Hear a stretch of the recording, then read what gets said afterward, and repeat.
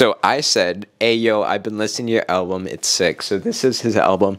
I was actually shocked when he pulled it out because I was like, "You make music?" And I was like, "I gotta check this out." So I checked it out, and he says, "I see you grinding on YouTube. Keep going." So yeah, I have been grinding on YouTube. I'm glad that this is the platform and that I started doing the shorts. It takes a lot of work.